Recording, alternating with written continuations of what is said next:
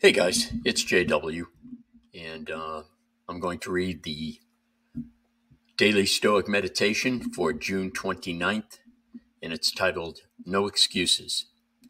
Is it possible to curb your arrogance, to overcome pleasure and pain, to rise above your ambition, and to not be angry with stupid and ungrateful people? Yes, even to care for them. That's from Marcus Aurelius Meditations. I was just born this way. I never learned anything different. My parents set a terrible example. Everyone else does it. What are these?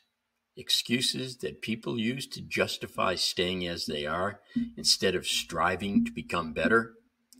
Of course, it's possible to curb our arrogance, control our anger, and be a caring person. How do you think others do it? Certainly, their parents weren't perfect. They didn't come out of the womb incapable of ego or immune to temptation.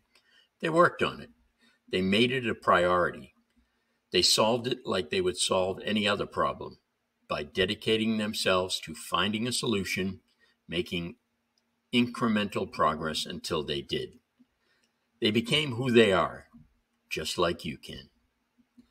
Okay, that'll be the daily meditation for June 29th. I want to thank you for joining me, and I hope to see you again tomorrow. Take care.